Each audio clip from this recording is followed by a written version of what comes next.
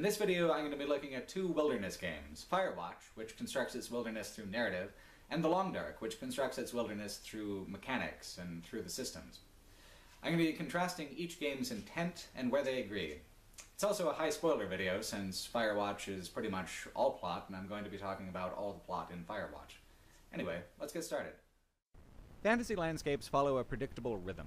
Tamriel, Thedas, the Forgotten Realms, the Commonwealth, New Vegas. These are all gorgeous, varied places full of treasure and conflict. They're grander than anything you'll find in real life, as a backdrop to stories that are larger than life, reach greater heights than what you might expect for your real self. Stories of saviors and villains, and stories that put the player in control of shaping the destinies of kingdoms.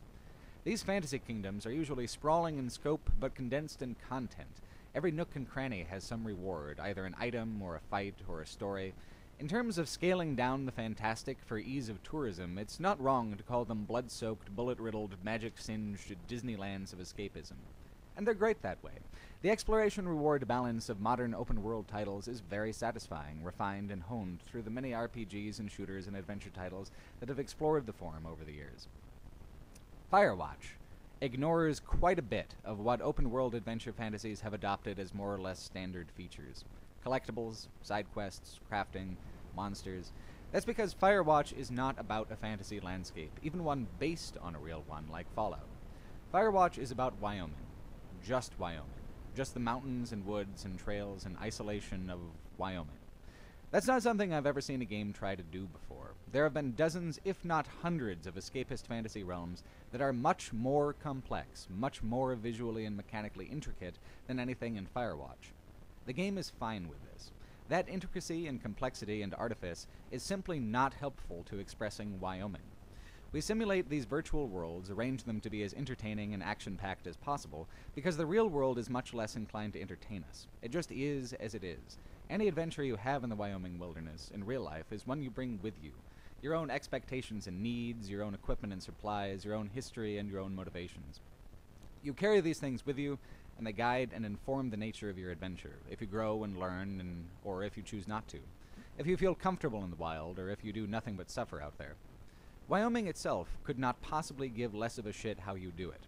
When the landscape is beautiful, it is because you are alive and feeling that way about it. Nothing else. The reality of the Western landscape is vast and savage and indifferent, and that's been so compelling to so many people that writing about the landscape has been an enduring literary subgenre for generations back. Not just cowboys and Indians and the Hollywood Western aesthetic, but many other writings from many other perspectives, nature spiritualists like John Muir and transcendently cranky park rangers like Edward Abbey, fiction authors like Annie Proulx and Sherman Alexie and Cormac McCarthy. People have been telling stories about Wyoming, the real Wyoming, with a lot of depth for many years. Firewatch is the first time anybody's given it a serious attempt and nailed it down using the visual and interactive language of video games particularly. There's two big complaints about Firewatch that many people have, and the first one is that it's a very poor open-world outdoorsmanship game. The second is that the mystery is a bait-and-switch, that its failure to provide fantastical resolutions to its unrealistic suggestions constitutes some kind of broken promise to the player. Both these criticisms are based in the idea that Firewatch, as a game, must provide some kind of deliberate, defined consumer value, either in interactive elements like collectibles and mountaineering, or an escapist satisfaction, like if it actually indulged its more paranoid moments. The idea behind both complaints is that Firewatch is providing bad value per the 20 big ones that you spent on it. The problem with that is that Firewatch isn't really even operating as a consumer product. It's a genuine work of fiction, and like many works of fiction, it doesn't contain what the author feels it doesn't need. It's not about features, it's about Henry, run-down, guilt-ridden, over 40 Henry, heading out into the wilderness to hide from his many pains. Firewatch only contains the things strictly relevant to what the story needs to resolve Henry's arc. Even the plot's red herrings all serve a narrative purpose. They're all about Henry, in a way. It's got the creative economy of a short story or a stage play. Sam Shepard's True West is a good point of comparison. It is also a two-character story, this time about brothers, and it focuses on how the emptiness of the land drives you crazy. And although crazy things happen in True West, it is only about the characters and the place. It ends with a pile of stolen toasters and a fistfight. It's great. You'll love it. I've talked before about how game design and technical theater have a lot in common. You're using a limited budget and forced perspectives to create an impression of a place and underline the themes of a story, and it combines practical necessity, like moving around the stage efficiently for blocking purposes, with the artistic arrangement. Firewatch has that feel about it. It has a very limited open world, the only purpose of which is to establish tone and place and move the plot along. There are cache boxes with notes from former lookouts and sometimes another unusual item or two, but none of them are consequential. They're curiosities, not collectibles. They're all locked with a code 1234, which does sound like the kind of combination an idiot would have on their luggage, but what it comes down to is that Firewatch is fundamentally opposed to the idea of minigames and distractions. Its portrayal of Wyoming as an open world really is just that. It's outdoors. When you go for a hike, you don't end the hike 3 levels higher with pockets full of gold and a lightning dagger. You end the hike with the joy of having been in the woods. That's all you can reasonably expect. In Total Biscuit's video on Firewatch, he said that the walks through the game's limited open world are purposeless and detract from the story's experience. The thing is, these hikes are the explicit reason that Firewatch is a game and not a movie or a play or a short story. Video games are a unique medium from all of those, capable of providing unique experiences from more traditional artistic presentations. Firewatch has the creative focus of a traditional work of fiction as well. It only has the things that it wants you to pay attention to, in the order it wants you to pay attention to them. One of the most vocal complaints about Firewatch is that it has too many plot threads that go nowhere, that the ending is a huge disappointment because it ends quietly with no epilogue or sorting out of player choice. It defies the expectations of open-world adventure. But it fits exactly into the rhythms, themes, and subversions of Western American literature. Since when does a Sherman Alexie short story ever do a single thing that the reader wants or expects it to do, whether in characters or plot, or how the stories wrap up? Consumer satisfaction was never the goal for Alexie. Telling the story he wanted to tell in the manner he wanted to tell it was the goal all along. Campo Santo are doing the same with Firewatch. Firewatch does not want to tell a video game story with conspiracies and monsters and time travel. It wants to tell a story about Wyoming. The manner it wants to tell that story is with a first-person, limited open-world adventure. In a short story, you alternate between description and dialogue. With movies, you jump around between camera angles and perspectives. With a game, you get both the background environment and the dialogue at the same time with a fixed perspective that makes what you do and how you experience the world more personal and more immediate than any passive viewing format. You experience the world of Firewatch exclusively through hiking, that's true, but think about how much the format affects the pacing and presentation, though. If this was a movie, all the quiet moments would be condensed to quick cuts. If it was prose, it would have to spend time setting the scene from nothing, actively suggesting how to interpret the environment. Annie Proulx, in her short story, People in Hell Just Want a Drink of Water, wrote about Wyoming, quote, "The wild country, indigo jags of mountain, grassy plain everlasting, tumbled stone like fallen cities, the flaring roll of sky, provokes a spiritual shudder. It is like a deep note that cannot be heard but is felt. It is like a claw in the gut." That is the Wyoming that Firewatch goes after, but it shows you that Wyoming as only a game can, footstep after footstep, through a watercolor world of light and mood. The way the lighting in Firewatch, the smoke, the rustles in the brush, create mood and an impression of place is something that only games can do. Only games allow a player to explore this space at their own pace, following their own curiosities and surveying their own vistas. Firewatch does not have a list of features to keep the player entertained. They are depending entirely on character and environment to compel the player. It is a piece of traditional media using the tactile, interactive forms of new media, and I haven't been drawn in by a game like it in a really long time. Firewatch is structured around a mystery, but the core of the plot, what's really going on, is in the prologue. Firewatch starts with an introductory sequence of interactive text mixed up with heading to the trailhead and walking up to the observation tower that Firewatch is centered around as far as the map is concerned. Henry, your character, meets his wife Julia in a Colorado bar. You get to choose a series of binary options about how Henry reacts to situations that come up over the course of several years of their marriage, shaping a dynamic between Henry and Julia. People have complained that from a gameplay perspective, the choices you make in the intro aren't returned to, except for the name of the dog that you buy together. There's no special ending for the choices you make, no particular reward in terms of items or epilogue. This is being pitched as choices not mattering in Firewatch. Even after you get out into the wilderness and start talking to Delilah on the radio, the dialogue choices have no mechanical value. They adjust no variables. Firewatch isn't a game about mechanical rewards. It's only really trying to tell one story, which does absolutely change depending on choice. The game simply doesn't show you the resolutions to these choices. Let's talk about the ending. In the introduction, when you're making all these choices and clicking some actions where you have no choice, you're shaping how Henry and Julia see each other. They were in love at the start. How much love is Henry willing to demonstrate by the end, after Julia is diagnosed with early onset Alzheimer's? I found the interactive text portions really compelling, clicking on Henry's actions, choosing between two hard options, deliberately, kinetically advancing Henry through years of messy, difficult, unpredictable life, ties the player to him. You don't choose the big things, like divorce or anything like that. You just steer Henry's temperament in the quiet, everyday moments that roll along while the huge and difficult things resolve glacially in the background. The game pitches itself as an adult game with adult themes, but the most adult thing about it is how it treats the passage of time. Things don't happen spectacularly or immediately. You see Henry's past as an accumulation of little moments in time. You see his present as a stream of images and interactions hiking through the Wyoming mountains, and his future you can only plan for and guess. By the time the game ends, you know there is no conspiracy. You never meet Delilah, and all there is to do is make your plans for the next thing, say goodbye over the radio, and go home. I've seen a lot of people say that this is the most disappointing ending they've ever seen in a piece of media, that the point of the game must therefore be that life is just disappointment, and also go fuck yourself. In any other medium but video games, Firewatch's ending would be pretty conventional and straightforward, but games are perceived to need mechanical responses to choice to make people feel like it matters. Firewatch does actually have response to mechanical choice. It's just done with no fanfare or gamification. On the morning of the last day, Henry's wedding ring is sitting on the desk. Do you take it? The very last scene has Delilah helping Henry figure out what he should do about Julia. Do you talk to Delilah about resolving your past, or do you ask her why she wouldn't stay to meet you? The last shot before the credits is of Henry's hand. In my game, he wore the wedding ring. What about your Henry? The prologue establishes how deep Henry and Julia are connected, and your time in Wyoming is enough time for Henry to put a value on that connection. There is no epilogue, because you are supposed to know by the end of the game who Henry is and what he'll do.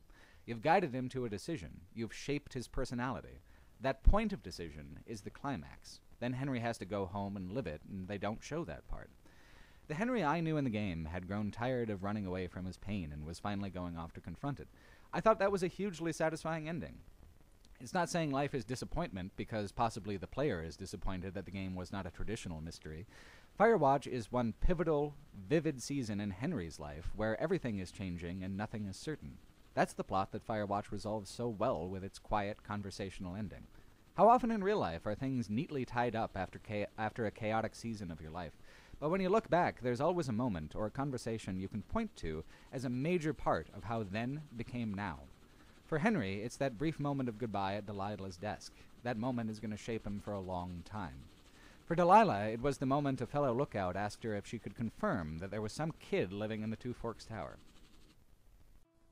The biggest subplot of the game, the main plot being about Henry's marriage, is the mystery of who's listening in on Henry and Delilah's conversations. On your first day as Henry the fire lookout, 3 important plot threads are introduced. One is through conversations with Delilah about the former occupants of the Two Forks Lookout, Ned and Brian Goodwin. Ned was an Army vet with PTSD and drug his kid out here into the middle of the Wyoming wilderness to try and spark some fire in the kid about traditional manly pursuits like rock climbing. Brian, though, was a nerdy kid, tabletop RPG player, and in fact you find a map that Brian drew in the Two Forks office when you first arrive of a fantasy version of the forest with fantasy versions of important landmarks, including the bunker that you find on the very last day of the game. The second plot thread comes from these drunk teenage girls who are shooting off fireworks and skinny dipping. You yell at them to knock off the fireworks, and they call you a pervert and a sad old man out in the woods, and that's the thing. Henry is a sad old man out in the woods. The sequence is interesting because of how it uses naked teens not to titillate, but to underline the gulf of life experience between people who are so young as to be literally carefree, and a man hauling around years of guilt and regret, ineffectually trying to act as caretaker of a place that defies being cared for. You have no real power over the teens, no meaningful authority to get them to stop disrespecting the park. But did he pick up all their beer cans? I did. That's the way a person ought to act in the woods, I figured, and so I acted that way in the game. I felt like Henry would act that way. Just because the game gives no achievement for beer cans collected, doesn't it still matter that the player can characterize Henry that way? Isn't that some measure of power that Henry has? The girls don't care at all for the park or for Henry's attempts at authority. The next day, a power line is cut and the girls disappear, their camp having been ransacked. They leave a note behind blaming Henry, blaming you. Later, you learn the girls are missing and Delilah lied about having seen them. If the police get involved, the both of you are in pretty deep shit. As you learn this, sitting on the precipice of a canyon at sunset, the land is infinite and beautiful but feels constricting. For the moment, to go home means too many inconvenient questions. It seems doubtful how you'll get out of these woods at all if you're blamed for the teen's death. So, Henry starts wondering who or what might be responsible. Which brings us to the third plot thread from the first day, the mysterious figure with the flashlight who vandalizes your tower, the man recording every word of conversation between you and Delilah. From Henry's perspective, everything is falling apart around him. Can he trust Delilah? Is Delilah even real? One night, you hear Julia over the walkie-talkie. Delilah says you were speaking to her the whole time, half asleep, lost in a dream. Is she right? Someone is definitely out there, though, watching you. The danger is real. As the mystery progresses, it seems as if there is a government research station somewhere in the forest. There is.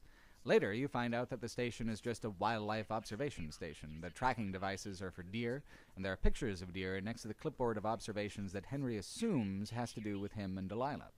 There are reports about the two of them, but these were added by the third party, the man with the flashlight. In a fit of paranoia, Delilah suggests burning the camp. I chose not to, but the flashlight guy burnt it anyway, to pin something on Henry and Delilah, to drive them away and to stop them from looking any closer. The thing he's hiding is in a locked cave with a sinister name, Cave 452. But the only thing down there is Brian Goodwin's mangled skeleton, still where it lay after a fall he took while Ned was just trying to teach him to climb rocks. Ned never retrieved the body, and he never went home. He didn't want to answer for what happened and simply stayed in the woods, hiding in the place that Brian marked as the Iron Fortress on his map, right next to where the teens camped.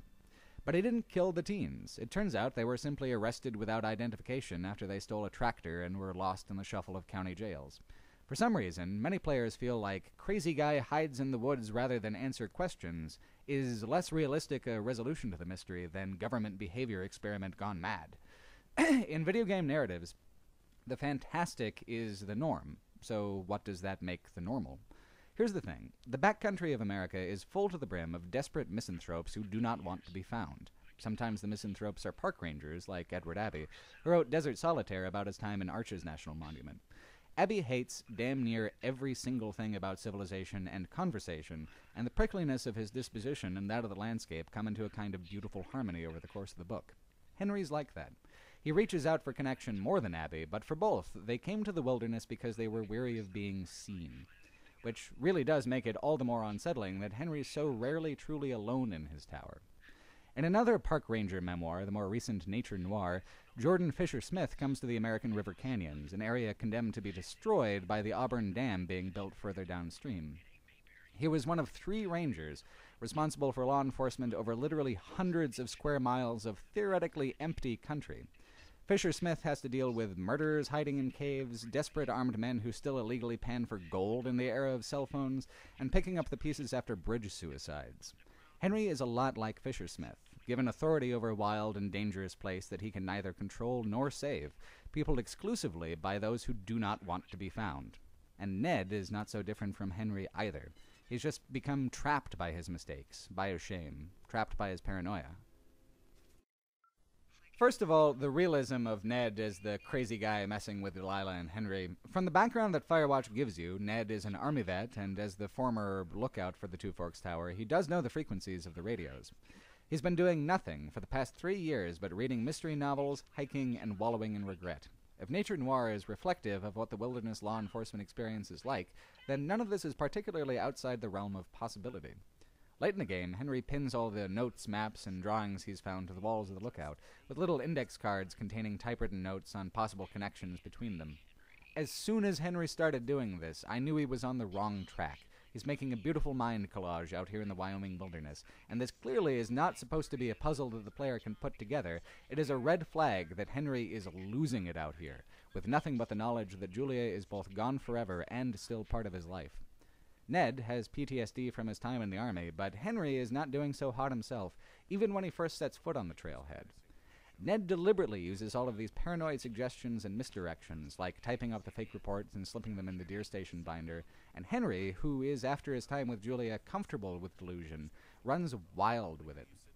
This is where the division between Henry and the player becomes important. As a player, you can side with Delilah, who plays the Scully to Henry's Mulder. Delilah is drawn into the mystery because of Henry's investment in it. She's skeptical of the details. He wants to believe. Specifically, he wants to believe that there is something out here larger than the pain he carries. But there isn't. Ned and Henry are peers in regret, but Ned's guilt is far larger and he can never really leave. When you, the player, thought Henry and Delilah would be held responsible for the deaths of the teenagers, didn't you feel completely fucked over and trapped, even though what happened was a total accident? That's the purpose of that whole plot thread, to build sympathy with Ned, how he must have felt when Brian's accident happened. He didn't tell anyone Brian was out here, would have been fired for it, and Delilah was complicit in keeping his secret. He was caught, trapped by his own lies, his own failures, and the crushing emptiness of the Wyoming backcountry. Like Henry and Delilah, Ned came to the wilderness so as not to be seen, so as not to have to explain himself to anyone. Not only was his son dead, but returning to civilization meant a reckoning for his whole litany of pains and failures, so he never went back. Ned kept running, kept hiding, kept driving Henry to feel as scared and paranoid as him, so that Henry would never notice that Ned was there. Ned is who Henry could be if he let the weight of his pain consume him entirely. There is no conspiracy, no murdered teenagers, and the fact of that frees Henry, allows him to choose a different path from Ned. The resolution of the mystery is not intended to be disappointing, it's intended to be a relief, an unburdening of both legal responsibility and emotional fatalism that makes leaving the burning forest possible for Henry. Then there's the tragedy of Brian Goodwin and Delilah's friendship with him. If Delilah had put her job ahead of her desire to have friends on the other end of the walkie-talkie, Brian would have been reported to the park supervisor. Ned and Brian would have been sent home without fanfare 3 years ago, and their lives would have all gone on. Instead, Brian wound up at the bottom of a ravine with his skull crushed in, and Ned lives a life of permanent self-imposed exile from civilization and responsibility both. All of that hinged on one moment in time when Delilah had to choose between two things. There is a boy or there isn't a boy in the tower, to say over the radio.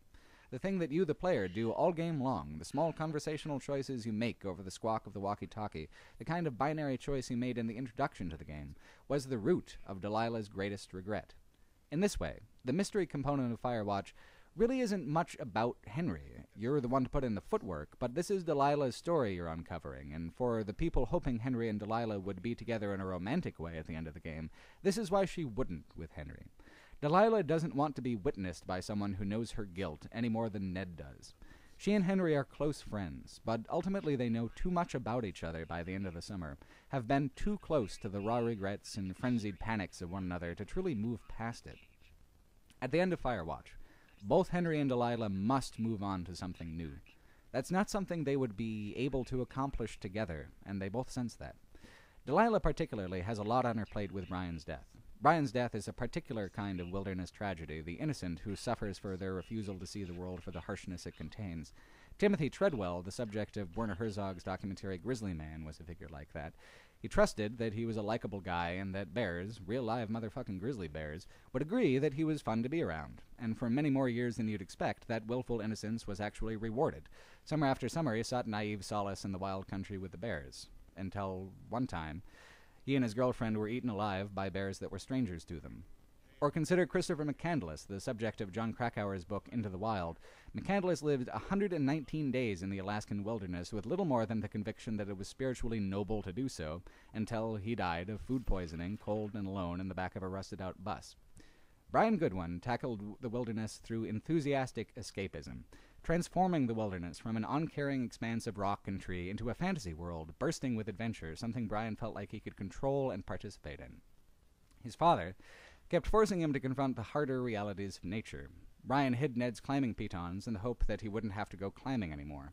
Ned, though, hauled Brian by the scruff of his neck out of the world of Escape from Two Orcs into the indifference of Wyoming.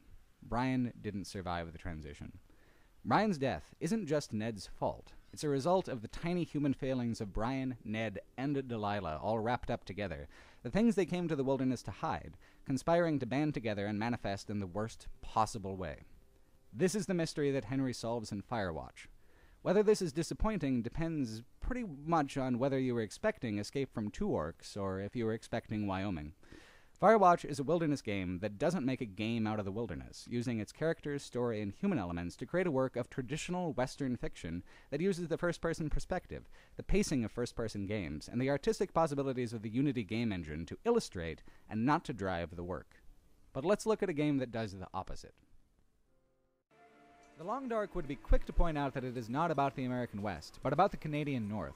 However, the way the game portrays the land is perfectly in keeping with traditions about the West and wilderness fiction. Alaska fiction is almost a subgenre, but if environmental literature in general has a respect for the indifference of landscape, Canadian and Alaskan environmental literature has a respect for its lethality above all else. What true frontier there still is in North America is mostly in the north of Canada. Even though huge tracts of the United States are undeveloped or underdeveloped, we've got nature pretty well surrounded and on the run in most places. Canada trickles away into a mysterious frozen void of mountains and snow. The Long Dark is a survival simulation that takes that mysterious and hostile environment and then cranks it up a bit to make the player's situation truly dire. The Long Dark is not bound by realism. While it's grounded in reality and doesn't contain anything truly supernatural, what it presents is an escapist fantasy of triumph over the harshest nature can throw at you. One of the first big chapter books they had you read when I was in elementary school was Gary Paulson's Hatchet, also a survival fantasy. Brian, its main character, is soft and young when his plane crashes in the backwoods, and by the time he exits the wilderness, he has begun to master the woods and master himself. The difficulty settings of The Long Dark change the tone of your adventure quite a bit, how quickly you starve, how aggressive the dangerous animals are, how easy it is to repair clothes and build fires. On the lowest setting, you get a Hatchet experience, requiring craft and ingenuity, but giving you the space to look after yourself as you need to. It's too easy. The middle difficulty is a little more Jack London, where the violence and blood and hunger come into focus more, where it is not simply that the land is murderously cruel, it's that everything within it is as well. In it, you are always dying. Hunger, thirst, disease, wolf attacks, bear attacks, wasting your last book of matches ineffectually trying to ignite a broken-up chair. All the fatal failures you can experience are much more likely. And that's the right speed for The Long Dark. Constantly rubbing elbows with your own mortality. The highest difficulty is like the movie The Revenant. 10 minutes of getting completely worked by a fucking bear at the beginning, only to crawl half-dead through a frozen hell for mile after aching miserable mile. Survival on the highest difficulty requires luck and skill in equal measure, and every single fire, along with every single night's sleep, is a triumph over the overwhelming odds that you will die either a meal or a popsicle. The Long Dark does not view time like Firewatch does. In fact, it really does not care for time at all, besides as a measure of your ability to endure. You have no character. You have no past. You have no future. You only have the beautiful struggle of the immediate. This immediacy is what games excel at. Their greatest artistic strength is a medium requiring active participation on the player's part. Games, especially first-person games, put you in the moment. Also because of that immediacy, though, there's a drive to condense the action and condense the adventure, to adjust the mechanics in a way that speeds up the pacing. The Long Dark has the look and the feel of realism, but it's a tweaked and supercharged take on realistic themes instead of something approaching the flesh-and-blood experience. The Long Dark is a pure game, relying on its mechanical systems for tone, pacing, and to drive player interaction. It ends up creating some incredible unscripted moments, though. For example, on one of my first few tries, I found myself somewhere that was warm, but where I was starving to death. I had glimpsed something further down the railroad tracks earlier, and since I knew I would surely die if I spent the night in the cabin, I walked out into a blizzard in the middle of the night to look for food. I lit a flare, and at the edge of the flare's light were the green eyes of wolves. I kept throwing the flare at them if they got too close, and made my way down the tracks this way. A starving man being shadowed by starving beasts with only a sphere of fizzing bright light separating the two. Or when I was trying to light a fire in an ice fishing hut in the hopes of surviving a blizzard. Or venturing out after recovering from food poisoning and finding the sun bright and the savage world of the Long Dark looking full of possibility and adventure. The way you're constantly dying of cold, exhaustion, thirst, and hunger drives the rhythms of play. You can establish a base camp and live off the land, or you can continuously trudge from place to place, scavenging from what civilization has left behind and taking what you need. This is, unfortunately, the weakest part of the game. The Long Dark is about the wilderness, but it's also about the classic video game compulsion to search every drawer, locker, and wastebasket. It plays a lot like a slow, contemplative Fallout 4. Item collection, crafting, and spending time breaking down objects in the environment makes up a sizable chunk of the game. There are monsters to hunt in the form of highly aggressive wolves and bears, as well as prey animals like deer and rabbits. There are corpses to loot and weapons to fire, and the wilderness is deliberately post-apocalyptic. Colder and harsher than real life, with everyone dead and no way out. Even though you're passing through wilderness spaces, they don't share the chaos of the wilderness. They're cleverly engineered playgrounds of survival, optimized for rewarding sandbox play. None of these are bad things. It's just that none of these are new things either. And while The Long Dark is a beautiful and engaging title with a charmingly Canadian perspective, it still plays close to the rhythms of many mainstream games like Dying Light or Fallout 4 or even Minecraft. Of course, The Long Dark is currently an early access title, and will have a story added to it later on. I think that'll be a key addition, an actual reason to move through the environment beyond curiosity. And as a post-apocalyptic story building on top of a wilderness survival fantasy, it's got an easier time of it than Firewatch as far as rewarding player expectations are concerned. Even if the player doesn't like the story, and the direction that the story goes, there are still the moments created by the dynamic game systems, the unpredictable patterns of night and day, sated and starving, predator and prey. Those moments belong to the player, regardless of the developer's narrative intentions. I think that may be at the root of why so many people are frustrated with Firewatch's design. It is all about the narrative, what Campo Santo chose to tell in the order they chose to tell it. It gives no power to the player to tell their own stories outside of the framework provided. My Henry might be different from yours in terms of character, but mechanically speaking, we both play the same game. The Long Dark provides mechanical freedom on a scale Firewatch never made an attempt at. Firewatch is mechanically linear, despite having a semi-open world. It is, however, emotionally dynamic, providing a sense of human continuity extended out before and after the events of the game, changing based on choice. The Long Dark is emotionally linear. All you have is the push-pull of struggle and triumph, but it's a mechanically dynamic and open game.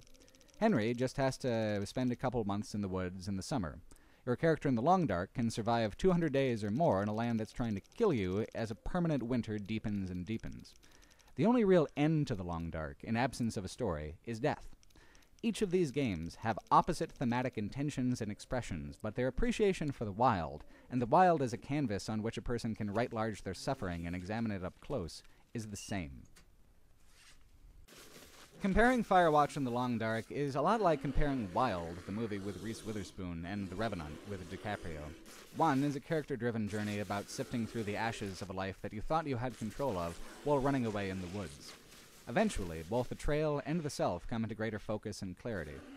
The Revenant is a motive-driven environment piece about how tightly one can cling to life in the face of overwhelming, careless brutality. In each, the wilderness is the needle that the characters pass through the eye of. It changes them each, makes them a purer version of themselves than they were before. Grappling with the vastness, the emptiness, the hardship of the land, hardship from both within and without, can give a person a new mastery of life. Firewatch demonstrates that with narrative. The Long Dark demonstrates that with mechanics. Both are rooted in the long tradition of wilderness fiction, where the kind of player-centric stories video games usually tell aren't really done. A fantasy game world presents the player with something they can conquer, a world where there is such a thing as 100% completion. Games about wilderness, if they're serious about wilderness, defy that. The lure of the outdoors is not about empowerment, but disempowerment in perspective. You don't mean anything at all to the mountains, but embracing the struggle with the environment can help focus a person's sense of themselves.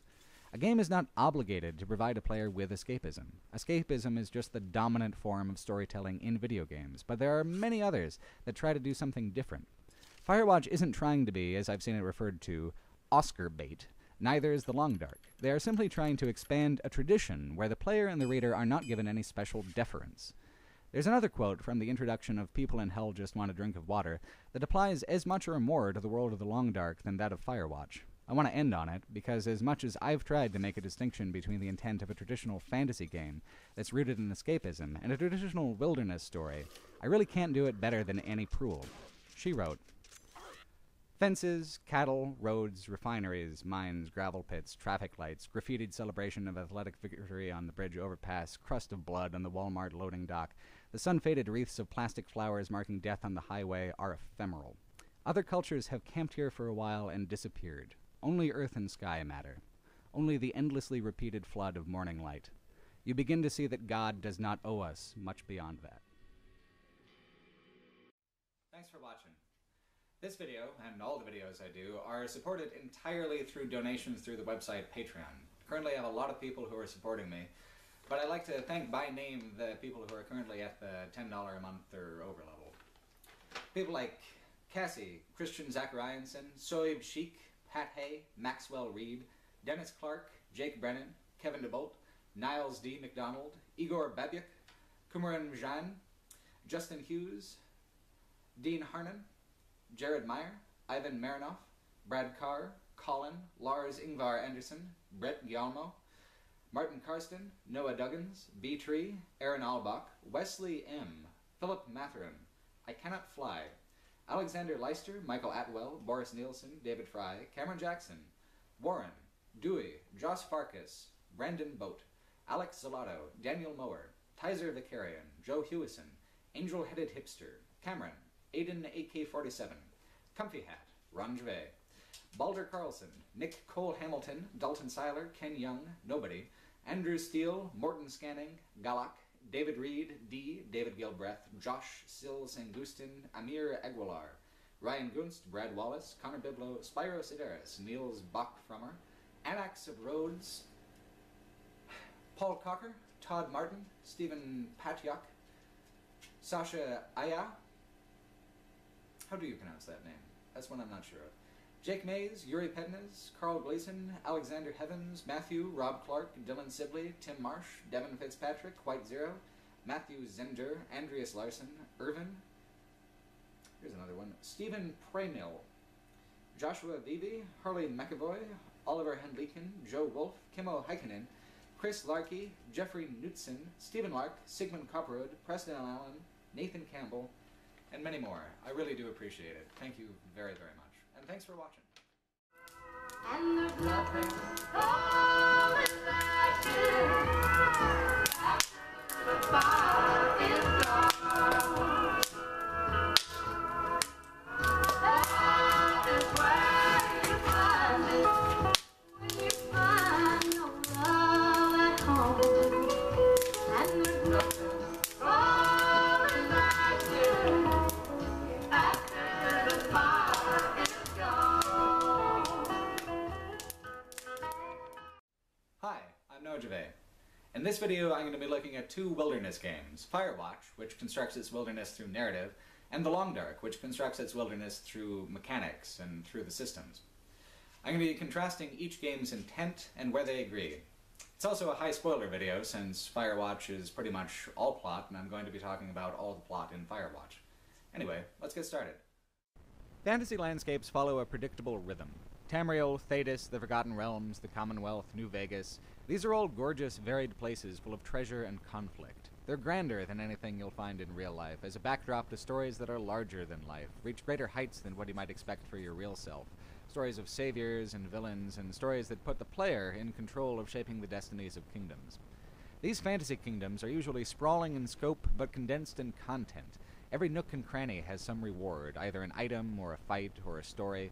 In terms of scaling down the fantastic for ease of tourism, it's not wrong to call them blood-soaked, bullet-riddled, magic-singed Disneylands of escapism. And they're great that way. The exploration-reward balance of modern open-world titles is very satisfying, refined and honed through the many RPGs and shooters and adventure titles that have explored the form over the years. Firewatch ignores quite a bit of what open-world adventure fantasies have adopted as more or less standard features. Collectibles, side quests, crafting, monsters. That's because Firewatch is not about a fantasy landscape, even one based on a real one like Fallout. Firewatch is about Wyoming. Just Wyoming. Just the mountains and woods and trails and isolation of Wyoming. That's not something I've ever seen a game try to do before. There have been dozens, if not hundreds, of escapist fantasy realms that are much more complex, much more visually and mechanically intricate than anything in Firewatch. The game is fine with this. That intricacy and complexity and artifice is a stage play. Sam Shepard's True West is a good point of comparison. It is also a two-character story, this time about brothers, and it focuses on how the emptiness of the land drives you crazy. And although crazy things happen in True West, it is only about the characters and the place. It ends with a pile of stolen toasters and a fistfight. It's great. You'll love it. I've talked before about how game design and technical theater have a lot in common. You're using a limited budget and forced perspectives to create an impression of a place and underline the themes of a story, and it combines practical necessity, like moving around the stage efficiently for blocking purposes, with the artistic arrangement. Firewatch has that feel about it. It has a very limited open world, the only purpose of which is to establish tone and place and move the plot along. There are cache boxes with notes from former lookouts and sometimes another unusual item or two, but none of them are consequential. They're curiosities, not collectibles. They're all locked with a code 1234, which does sound like the kind of combination an idiot would have on their luggage, but what it comes down to is that Firewatch is fundamentally opposed to the idea of minigames and distractions. Its portrayal of Wyoming as an open world really is just that. It's outdoors. When you go for a hike, you don't end the hike 3 levels higher with pockets full of gold and a lightning dagger. You end the hike with the joy of having been in the woods. That's simply not helpful to expressing Wyoming. We simulate these virtual worlds, arrange them to be as entertaining and action-packed as possible, because the real world is much less inclined to entertain us. It just is as it is. Any adventure you have in the Wyoming wilderness, in real life, is one you bring with you.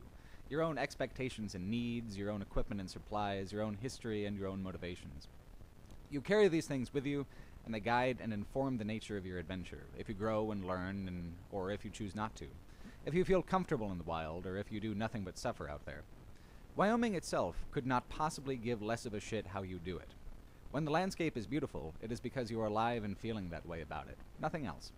The reality of the Western landscape is vast and savage and indifferent, and that's been so compelling to so many people that writing about the landscape has been an enduring literary subgenre for generations back.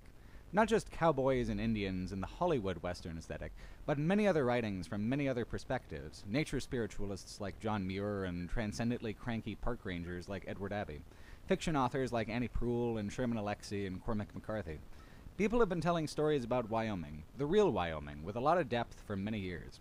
Firewatch is the first time anybody's given it a serious attempt and nailed it down using the visual and interactive language of video games particularly. There's 2 big complaints about Firewatch that many people have, and the first one is that it's a very poor open-world outdoorsmanship game. The second is that the mystery is a bait-and-switch, that its failure to provide fantastical resolutions to its unrealistic suggestions constitutes some kind of broken promise to the player. Both these criticisms are based in the idea that Firewatch, as a game, must provide some kind of deliberate, defined consumer value, either in interactive elements like collectibles and mountaineering, or in escapist satisfaction, like if it actually indulged its more paranoid moments. The idea behind both complaints is that Firewatch is providing bad value per the 20 big ones that you spent on it. The problem with that is that Firewatch isn't really even operating as a consumer product. It's a genuine work of fiction, and like many works of fiction, it doesn't contain what the author feels it doesn't need. It's not about features, it's about Henry, run-down, guilt-ridden, over 40 Henry, heading out into the wilderness to hide from his many pains. Firewatch only contains the things strictly relevant to what the story needs to resolve Henry's arc. Even the plot's red herrings all serve a narrative purpose. They're all about Henry, in a way. It's got the creative economy of a short story